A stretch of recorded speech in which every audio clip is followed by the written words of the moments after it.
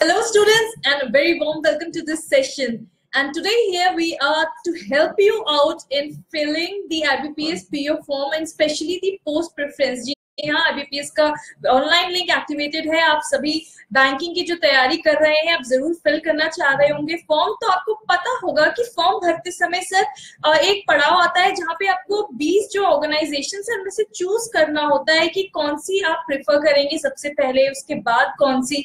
तो क्या क्राइटेरिया होना चाहिए आपका, किस आधार पर आप चुनेंगे, क्यों किसी बैंक को आप सबसे ज्यादा प्रेफर करें, क्यों किसी बैंक को आप ना प्रेफर करें, ये सारी बातें जानने के लिए जुड़े रहिए हमारे साथ इस सेशन में।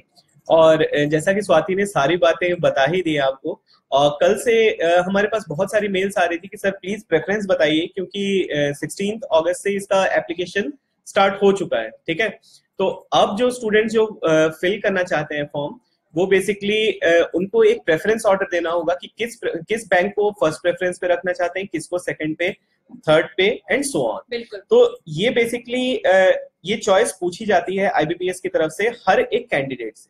ठीक है, तो आज हम बात करेंगे इसी बारे में कि प्रेफरेंस किस तरीके से फिल की जाए। बट एक बहुत इंपॉर्टेंट न्यूज है कि एसएससी ने 2016 के अपने मार्क्स डिक्लेयर कर दिए हैं। तो जो स्टूडेंट्स अपने मार्क्स देखना चाहते हैं वो हमारे एसएससी अड्डा पे जाके sscadda.com पे जाके मार्क्स चेक कर सकते हैं। And it is quite possible that the servers of SSC website will be jammed because a lot of students are visiting the website to view their marks. So we have provided the very same PDF. You can download the PDF from sscadda.com or you can get that on Adda247 application as well, and you can view your marks. जैसा कि अभी comment section पे आ रहा है कि मैंने vacancies के ऊपर जो क्वेश्चंस आ रहे हैं उन्हें अगर पहले देखा जाए, जैसे मुकेश पवार पूछ रहे हैं आर वैकेंसीज इंक्रीजिंग। बहुत सारे स्टूडेंट्स वरीड हैं क्योंकि काफी कम वैकेंसीज लग रही है स्टूडेंट्स को, पिछली बार से कम आई हैं और काफी सारे बैंक्स ने 4 बैंक्स ने आई गेस अभी तक अपनी वैकेंसी रिपोर्ट नहीं कर रही है। So yes, the vacancies are expected to increase. When they are saying that they have not yet reported, does it mean that they will never report? By the end of the recruitment. Actually, Swati अगर बात करें तो जहाँ नील लिखा हुआ है और not reported है, दोनों में कहीं भी ये नहीं लिखा कि वो बैंक रिपोर्ट कर ही नहीं सकता। सर एक चीज आप स्टूडेंट्स को अगर क्लियर कर देंगे कि जहाँ पे नील लिखा है और जहाँ एनआर लिखा है तो इसका स्पेसिफिक मतलब क्या है? देखो स्टूडेंट्स, अगर आपको देखना है तो एनआर का मतलब है नॉट रिपोर्टेड। मतलब आईबीपीएस ने उन बैंक्स को भेजा था, उन्होंने कहा कि उन्होंने अभी तक कोई रिप्लाई ही नहीं दिया।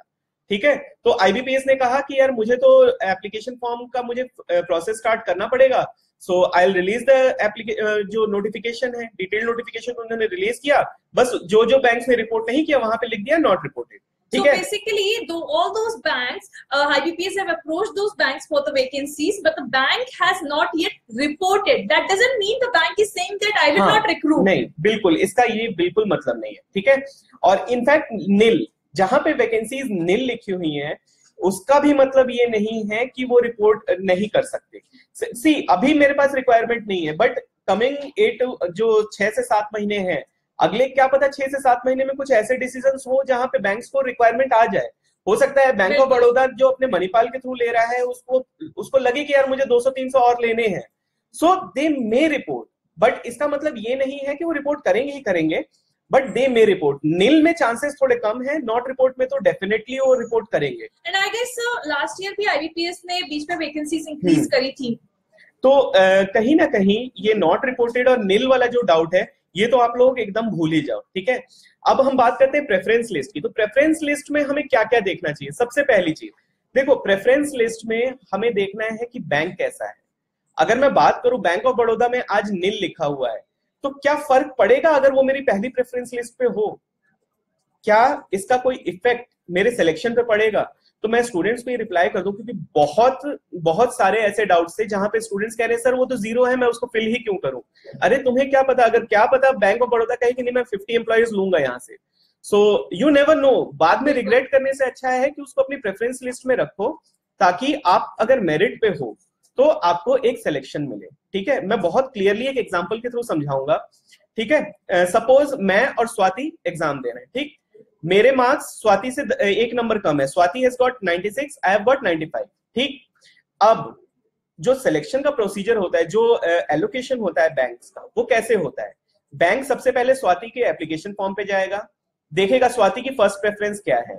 स्वाति ने अगर बैंक ऑफ बड़ौदा लिखा होगा तो वो मैच करेंगे कि बैंक ऑफ बड़ौदा में अभी वैकेंसी बची है कि नहीं। बैंक ऑफ बड़ौदा में अगर वैकेंसी नील है तो वो स्वाति की सेकंड प्रेफरेंस पे जाएगा। But without allocating any seat to Swati, bank will not come to my application. ध्यान रखना ये बात। अगर स्वाति मेरे से मेरिट में ऊपर है तो Swati will definitely get a seat before me. And in case bank, जैसे बैंक ऑफ बड़ौदा की हम बात कर रहे हैं, जो अलग से अपना रिक्रूटमेंट कराता है, बाई चांस सोचिए बैंक ऑफ बड़ौदा ने अपनी वैकेंसी इस बीच निकाल दी और आपने उसको फर्स्ट प्रेफरेंस में रखा हो और आपको चांस मिल रहा हो, तो आपको जरूर उसकी सीट मिलेगी। ठीक है, तो ध्यान रखिएगा। दीपक अंग्रेज बहुत एक वैलिड पॉइंट पूछ रहे हैं कि सर मैं I have been already selected in Canara bank as specialist officer, so if I put Canara bank as my first preference and finally got it, then will I have to pay for that but bond amount which I have signed now। तो यार दीपक, अगर मैं बात करूं तो ये एक external process है जहां से आप जाएंगे दोबारा। अगर कैनरा में ही आप कैनरा की सीट छोड़ के कैनरा में ही दूसरे, पहली बात तो मैं ये पूछूंगा कि यार स्पेशलिस्ट ऑफिसर से आप छोड़ के एज अ पीओ क्यों आना चाहते हैं, क्योंकि स्पेशलिस्ट ऑफिसर के अपने एक बेनिफिट्स हैं जहां पब्लिक डीलिंग नहीं है, कुछ एक्स्ट्रा बेनिफिट्स भी हैं। हाँ, थोड़ा प्रमोशन वगैरह स्लो होता है स्पेशलिस्ट में, बट अगर आप उसी बैंक में पीओ आते हैं तो आपको जो बॉन्ड अमाउंट है वो कहीं ना कहीं वो कैनरा को देना होगा, क्योंकि आप उसी बैंक में थ्रू एक्सटर्नल प्रोसेस आ रहे हैं।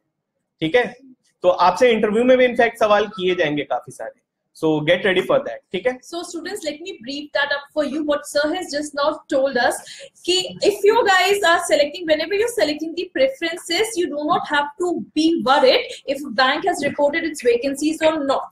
Regardless of the case, there's written NR, nil or whatever number of vacancies are written over there, you do not have to worry regarding that. You can choose the bank according to the region, specifically the region in which you would like to work, as well as the work culture if you know it by your peers or by your relatives, and if you know something regarding the work culture, you can also give that criteria a little bit preference, but specifically from according to your region. So in case a bank releases further vacancies in this period of time during the recruitment process and you have filled that you have given that bank preference, then you will get that seat.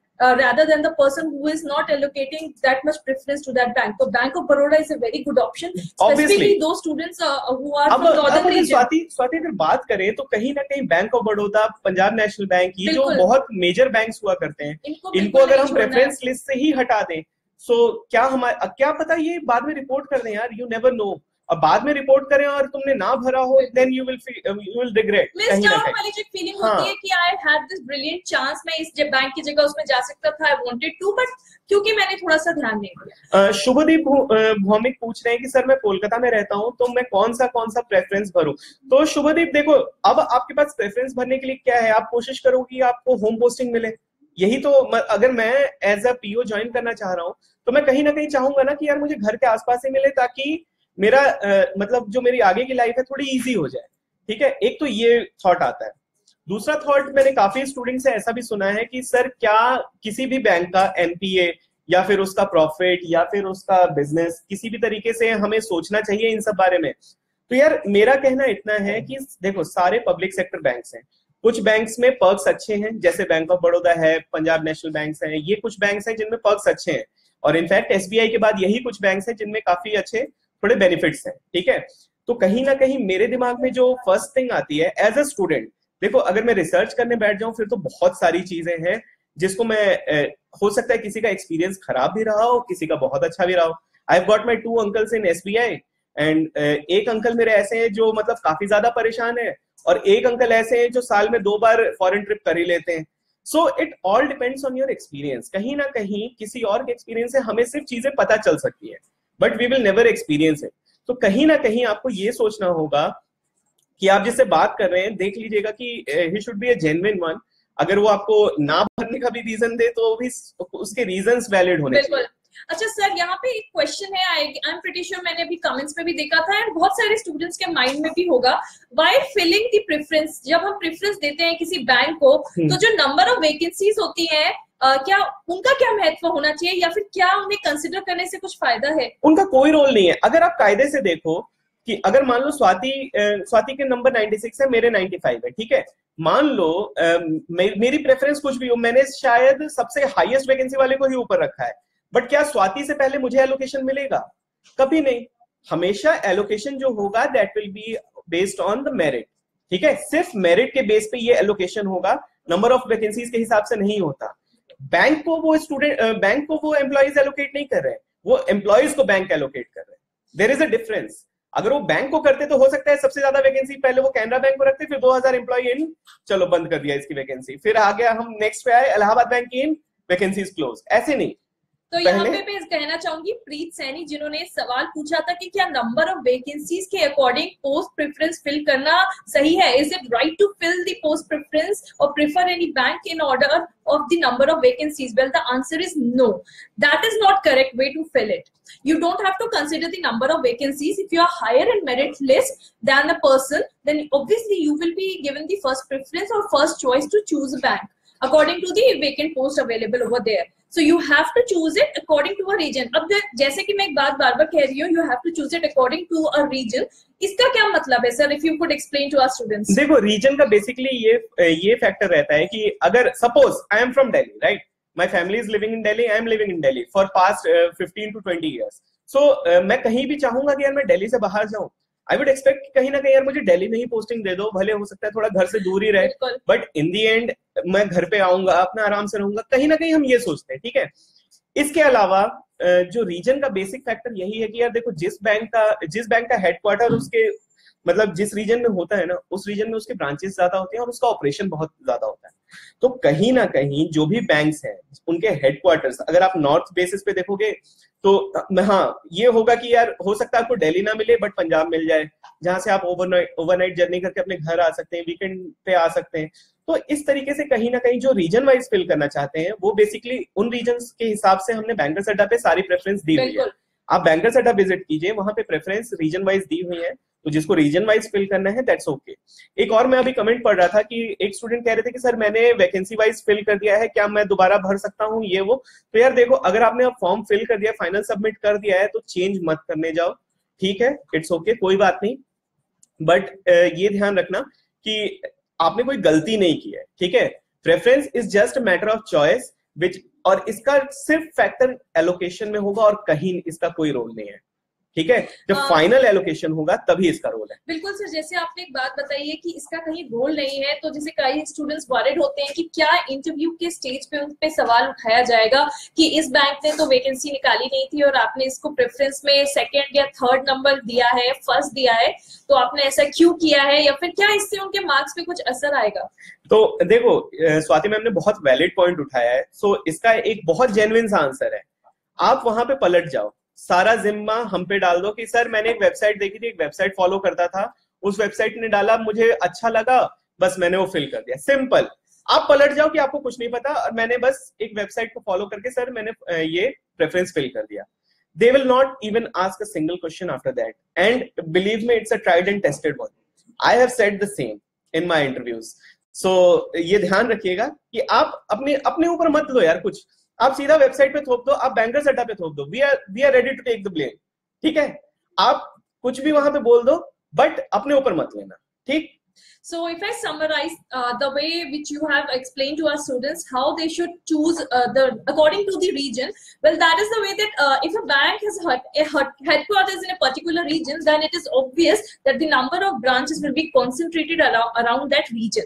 So its operation will be obviously greater in that particular region. So if you're belonging from southern region, then you can prefer a bank who has headquarters based in Chennai or Bangalore. So you will be nearby to your hometown. You will not have that much issue in working in a different place.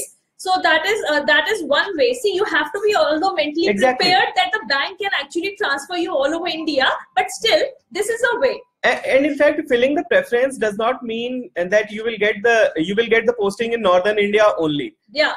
After filling the preference as well, you might get posting in one of the Bank of Baroda branches in Chennai. So it does not mean that you have to be mentally prepared for that to work anywhere in India. गौरव चौहान एक अभी question पूछ रहे थे कि मैं एक बार check कर लेता हूँ। गौरव चौहान काफी वैलिड पॉइंट पूछ रहे हैं, मेरे दिमाग से अभी निकल गया। तो Swati, if you want to tell something, you can. Yeah, and one more thing I would like to share. मैं अभी comments में देख रही थी that many students were asking me कि मैं वेस्ट बंगाल से belong करता हूँ या मैं गुजरात से belong करता हूँ, तो मुझे किस according क्या preference मुझे अपनी choose करनी चाहिए. So if you are worried regarding that, we have already attached the link along with this video. आप उसमें click करके देख सकते हैं, उस post पे जा सकते हैं. The post is how to fill IBPS PO preferences. तो उसमें आप जाएंगे, वहां पे हमने region wise आपको explain करके बताया है कि आप क्या एक sample preference ले सकते हैं और उस अकॉर्डिंग आप फिल करिए. और साथ ही साथ हमने हेडक्वार्टर्स की टेबल भी इंक्लूड कर दी है. So if you are worried कि कौन सा बैंक कौन से रीजन में ज्यादा ऑपरेट करता है, आपको सारी इंफॉर्मेशन वहां से भी मिल जाएगी. ठीक है स्टूडेंट्स, और इसी के साथ मैं एक और चीज बता दूं कि इस Sunday that is coming on 20th अगस्त को हमने एक ऑल इंडिया मॉक डिसाइड किया है आप लोगों के लिए. ठीक है, 20th अगस्त को एक पेपर होगा. आप उस ऑल इंडिया मॉक में अपीयर कीजिए और अपना स्कोर जानने का और अपना रैंक जानने का देखिए, क्योंकि ये आपकी तैयारी के लिए बहुत इंपॉर्टेंट है. ठीक है. And one more thing that yesterday we have also given you a PDF for IBPS RRB preliminary exam. तो उस PDF को डाउनलोड करिएगा और उससे प्रैक्टिस जरूर करिएगा. अभी से तैयारी शुरू कर दीजिए और ऑल इंडिया मॉक में खुद को टेस्ट करिए. आज हमने उसके सॉल्यूशंस भी दे दिए हैं, तो जिन स्टूडेंट्स ने कल उस PDF के क्वेश्चंस को प्रैक्टिस कर लिया था, आज वो सॉल्यूशंस मैच कर लें. अरविंद चावड़ा कुछ पूछना चाह रहे हैं कि सर मेरे answers please. Departmental promotion in SBI and IBPS PO, which one should I take? तो यार मैं आपका क्वेश्चन समझ नहीं पा रहा. मतलब आप अगर जानना चाहते हैं कि डिपार्टमेंटल प्रमोशन इन एसबीआई और डिपार्टमेंटल प्रमोशन इन आईबीपीएस, तो दोनों अपने आप में एक डिफरेंट चीजें हैं बैंक ही, बट दोनों का प्रमोशन वगैरह बाकी सारी चीजें सेम है. ठीक है, उसमें भी आप 3 साल बाद और बाकी जायब कायब ये सब सर्टिफिकेशन के बाद आप एलिजिबल होते हैं. यहाँ पे सर मैं एक क्वेश्चन और देख रही थी स्टूडेंट का. He was asking that ma'am from where should I prepare, या फिर क्या मोस्ट एप्रोप्रिएट मटेरियल होगा प्रिपरेशन के लिए. ये Swati, before I go there, गौरव चौहान ने एक बहुत अच्छा डाउट पूछा था कि sir is it mandatory to mention number of earlier attempts. तो यार ये अर्लियर अटेम्प्ट्स वाला भी बहुत बच्चे क्वेश्चंस पूछ रहे हैं. तो अर्लियर अटेम्प्ट्स फिल करना मैंडेटरी नहीं है. ठीक है, अर्लियर अटेम्प्ट्स आप वो बेसिकली कुछ नहीं है, उनके रिकॉर्ड पर्पस के लिए है. ना इसमें नंबर ऑफ अटेम्प्ट्स काउंट होते हैं, ना इसमें नंबर ऑफ अटेम्प्ट्स मैटर करते हैं. ठीक है, so you can leave that field blank and you can fill your form. ठीक, अब जैसा कि स्वाति मैम ने काफी वैलिड पॉइंट उठाया कि कहाँ से हमारे पास मटेरियल नहीं है या फिर हम कहाँ से पढ़ें, क्या पढ़ें. यार मैं अगर सच बताऊं तो आज के टाइम में आपके पास लोड्स ऑफ मटेरियल है. कहाँ? आपके फोन में. अगर आप फोन देखोगे अपना, तो फोन में आपके पास Adda247 ऐप है, आपका bankersadda.com है, जितने भी क्वेश्चंस वहां पे कराए जाते हैं. In fact we will be bringing up some new format of quizzes where जहां पे हम आपको वो प्रैक्टिस कराएंगे जो कि एग्जाम्स में आते हैं. एक टाइम पे हम वो क्विज कराएंगे जो कि टॉपिक वाइज होंगे, सारे क्वेश्चंस कवर करेंगे. और एक टाइम पे हम वो क्विज कराया करेंगे जहां पे आपके क्वेश्चंस वो हो जो एग्जाम्स में पूछे जाते हो. तो कहीं ना कहीं आपको एक रेगुलर बेसिस पे फॉलो करते रहना पड़ेगा और रेगुलर बेसिस पे प्रैक्टिस बहुत जरूरी है. अब एग्जाम वैसा रह नहीं गया है. ठीक है, आपको भी पता है अभी रिसेंट में जो चेंजेस इंट्रोड्यूस हुए आईबीपीएस पीओ में, that is why we have to conduct seminar on 19th August. 19th अगस्त को करियर पावर के साथ हमारा एक सेमिनार होगा Adda247 का. वो इसीलिए हो रहा है क्योंकि we were flooded with loads of male from all the students की सर क्या किया जाए, कैसे किया जाए. That is why we keep bringing on these things कि सेमिनार हो, आपके साथ इंटरेक्शन हो. Why these live? ये FB लाइव का क्या मतलब है? FB लाइव का यही मतलब है कि हम डेली आके आपसे बातचीत करें ताकि यू शुड फील नॉर्मल. आपको लगना चाहिए कि यार चलो कोई तो मेरे से बात कर रहा है. क्योंकि कहीं ना कहीं जब हम प्रिपरेशन फेज में होते हैं तो हम अकेले होते हैं, हमें नहीं पता होता कि हमें क्या करना है. We need proper guidance. कहीं ना कहीं हमें लगता है कि यार कोई तो बता दे, कुछ तो बता दे. तो ये सब चीजें, that is why we keep doing all these FB live shows ताकि आपको कोई इश्यूज ना आए. ठीक है, so just as sir has already told you that yes we will be conducting and we are conducting a seminar. Career Power is conducting seminar on 19 and you guys can go to that और उसका link आपको मिल जाएगा bankers अड्डा पे. आप register कर लीजिएगा and you can check the venues and that will help you in understanding that how to cope up with this new change in pattern of IBPS examination. Arvind Chhawra का अब मुझे क्वेरी समझ में आया है. ही वांटेड टू नो कि SBI clerk से वो प्रमोशन का एग्जाम है या आईबीपीएस पीओ मेंस का. तो अरविंद मैं सीरियसली बताता हूँ कि अगर आपके इस बार हो सकता है डेट्स क्लैश ना करें. माइट बी पॉसिबल कि कई बार हो जाते हो डेट्स क्लैश आपके पीओ मेंस के और जैब के. तो आप कोशिश करो कि आप इंटरनल एग्जाम दो ताकि आप इंटरनली प्रमोशन पाओ। बीइंग एन एसबीआई पीओ और आईबीपीएस पीओ थोड़ा डिफरेंट हो जाता है कहीं ना कहीं बेनिफिट्स के मामले में और जो पर्क्स हैं वो सब। तो आई वुड सजेस्ट कि आप एसबीआई क्लर्क से एसबीआई पीओ का प्रमोशनल एग्जाम दो, ठीक है। मैं यहाँ पे कमेंट पढ़ रही थी कि समय कम है और तैयारी काफी करनी है, तैयारी भी कम है तो क्या किया जाए? Well, just sir has already told you that you can get all the study material that you need on Bankers Adda and Adda247, and most importantly while you're preparing for, I guess some of you or many of you might be preparing for RRB and now you have IBPS PO as well. So what you have to do is that you are already preparing reasoning and quant section for RRB. If you've been serious enough, then you have been preparing for a long time. Now what you have to do is you have to add on a preparation of English section. See, the syllabus of RRB reasoning and math section is same for IBPS PO prelims as well. So there's nothing different you have to be worried regarding. Just you have to prepare English section for IBPS. And yes, we have already given you the must do 5 topics or the most trending 5 hot topics that are usually asked in preliminary exam of any banking exam, especially the IBPS one. So you can refer to that, and we will be soon providing and mathematics or quant as well.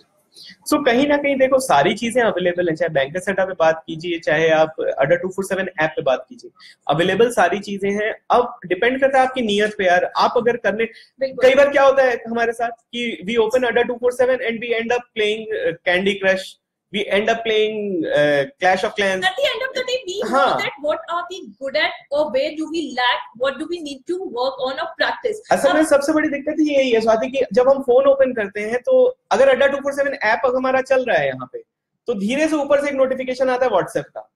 तो यार ये कहीं ना कहीं ये सारी चीजें हैं जिनको हमें इग्नोर करना पड़ेगा। व्हाट्सएप छोड़ दो ना, क्या फर्क पड़ता है, जॉब ज्यादा इंपॉर्टेंट है कि वो 1 मिनट के बाद। तो कहीं ना कहीं थोड़ा सीरियस होके आपको इन चीजों पे ध्यान देना पड़ेगा, otherwise it would become very difficult. ठीक है, टाइम के साथ अब एक जो आप ग्रेजुएशन के तुरंत बाद एक फ्रेश एनर्जी, जो फ्रेश प्रिपरेशन वो होता है, एक ज़ील होती है, वो धीरे धीरे कम भी होती जाती है। तो जितना ज्यादा आप टाइम दोगे उतना ही आपके लिए बुरा है। तो वाई वेस्टिंग टाइम? आप टाइम को लेके क्यों चल रहे हो? आप सीधा चलो कि यार मुझे इस साल क्लियर करना है तो इतना करना है, इसमें कोई दूसरी चीज आपको डिस्टर्ब नहीं कर सकती। ठीक है, तो इस मोटिव के साथ जाओ। So students, you have to be prepared for IBPS RRB and you have to start your preparation for IBPS PO as well. ये बिल्कुल मत सोच के चलिएगा कि अभी जब तक RRB का एग्जाम नहीं हो जाता है तब तक IBPS PO के बारे में मैं ना सोचूं या इंग्लिश सेक्शन को बाद में देख लेंगे। तो हल्के में इंग्लिश सेक्शन को भी नहीं लेना है आपको, बिकॉज यू नो कि मैथ्स और इंग्लिश दोनों में काफी सारे चेंजेस एसबीआई ने इस बार भी इंट्रोड्यूस किए थे। अब एक स्टूडेंट ने पूछा है कि what is the initial salary ma'am as a PO.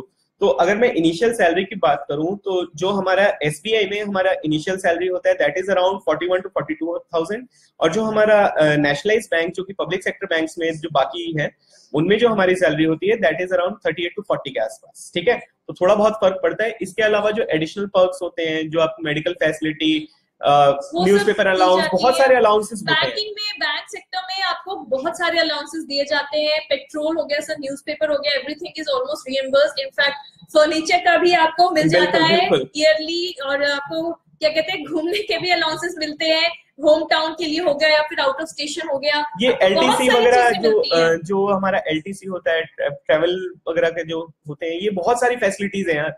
Government में आपको सीटीसी भले कम दिखता हो, बट कहीं ना पर्क्स बहुत है। ठीक है, गवर्नमेंट में आपको सैलरी उतनी नहीं दिखेगी in hand, but hidden benefits बहुत होते हैं। ठीक है, तो यही एक डिफरेंस है जो मतलब सेपरेट करता है गवर्नमेंट सेक्टर और प्राइवेट सेक्टर। ठीक है, और अगर मैं बात करूं क्वेरीज की, तो query we are flooded with queries. Sorry if we have not been able to answer your query, क्योंकि आप देख सकते हैं कमेंट सेक्शन में we are getting a lot of queries. Question आया है शशांक शर्मा का, sir will there be any difference in the level of RRB PO prelims and IBPS PO prelims? So Shashank, if you're talking from the preparation point of view, then from the preparation point of view, let me tell you that the preparation has to be of same level. See, you have to be prepared for worst case scenario. It doesn't sound good, I know, but that is the reality. आपको अच्छी तैयारी करके चलनी है। We all know कि पिछली बार IBPS RRB में बहुत हल्का पेपर आया था, काफी हल्का था। और सबसे बड़ी बात है कि दोनों में एक डिफरेंस है कि IBPS PO प्री में इंग्लिश है, RRB प्री में नहीं है। ठीक है, उसको भी दिमाग में रखना है आपको। बट इसका मतलब ये नहीं है कि आप आरआरबी को हल्के में लेकर रीजनिंग और मैथ्स की प्रिपरेशन में कॉम्प्रोमाइज कर लेंगे। ध्यान रखना सबसे ज्यादा एक्यूरेसी स्टूडेंट्स की मैथ्स और रीजनिंग में ही रहती है, गलती तो इंग्लिश में ही होती है। तो आपको प्रिपरेशन लेवल से तो आपको तैयारी एकदम पुख्ता करनी है। और अगर एग्जामिनेशन की बात करी जाए तो अभी से आपको इतनी चिंता नहीं करनी है कि पेपर सेटर क्या पेपर सेट करेगा। ठीक है, तो I think we should and this session, क्योंकि क्वेरीज तो देखो यार कभी खत्म होंगी नहीं, and we will definitely conduct more sessions on FP so that we can answer all your queries, क्योंकि मैं देख सकता हूँ काफी ज्यादा क्वेश्चंस है। अब स्टूडेंट्स पूछ रहे हैं कि एसबीआई पीओ डिफिकल्ट है या आईबीपीएस पीओ, तो यार डिफिकल्ट कुछ भी नहीं है। अब पेपर अगर पैटर्न चेंज होता है देन इट्स अ बेनिफिट। अब ये मैं आपको समझाऊंगा कल, आज नहीं। तो कल जरूर आइएगा देखने की एक नया सेशन जहाँ पे सर आपको बिल्कुल बताएंगे कि कैसे ये चेंज ऑफ पैटर्न आपकी भलाई के लिए है या फिर कैसे आप इससे फायदा उठा सकते हैं आईबीपीएस पीओ एग्जाम में।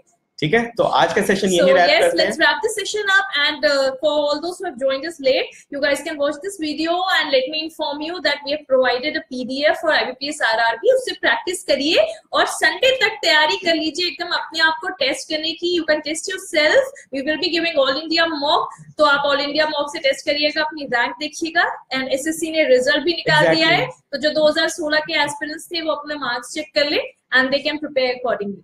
ठीक है, तो let's wrap this session. Thank you.